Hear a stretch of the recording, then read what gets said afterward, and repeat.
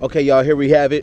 This is the bait that I'm using, shad right here. Of course, it's ripened right now. That's the way I like to use it. Fresh and sometimes ripened. But I'm gonna show you exactly how I cut. Most cases, I literally may cut it into a slant or I may cut it straight down. But I prefer to always cut it into like a slanted position. That's how I like to cut it right there. So what I would do is just use the heads and I use the back end. And I like to cut it in that position because it kind of gives me a nice plentiful bait for both halves of this shad. So that's the way I like to cut it. I'm gonna show you exactly how I like to hook. Okay, here you have a 5-eye Gamakatsu hook, circle hook. Now, if I'm hooking the head, I don't go through the eyes like I had used. Usually when you swing it sometimes through the eyes, it has a potential to slide off. So what I end up doing is I take it right there by the side of the eyes.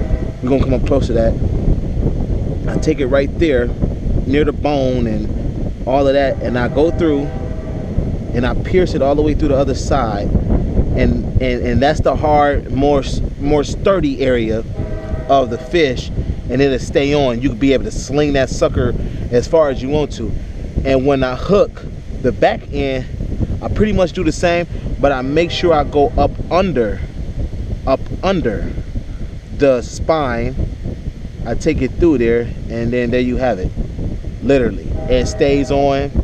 Good bait, good hook set, all of that. So that's how I like to hook shad. All right, we have a fish on. Here we go. That line go. I give it some go. Once I feel the pull, then I pull. There you go. That's how you do it. Don't want to wait too long for that hook set. You really don't. When your line is slack, you just pick your rod up. The thing is with fish, sometimes they put that in their mouth, but what you need for them to do is turn. When you see the rod tip moving, doesn't necessarily mean that they have the hook set. It can mean that they're just nibbling on that bait until they make that turn to grab it and go, grab it and go, grab it and go. And obviously that's what's going on right here, because with that turn, like I said, that's how the circle hook always grabs them at the corner of the mouth. The turn, that hook catches the corner, or it may get the bottom of their mouth. Like usually when I fish for channel cats, I'm pretty much hooking them at the bottom of the mouth, and we're gonna look at it and see where this hook set is in just a moment. Nice little hungry channel cat. Look at him. Yep, look at him. He was destined for it. Let's go. About 2 pounds, hefty, most definitely good eating right there. Get him on that skillet. Like I said, look at that. Right at the bottom of the mouth. If you can see that. See that? You can never go wrong. That's exactly what I'm saying. Almost all the time I'm hooking them at the bottom of their mouth. And that's a good clean hook set. Fish is fresh, clean.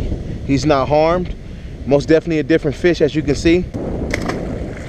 There you have it. Stay tuned.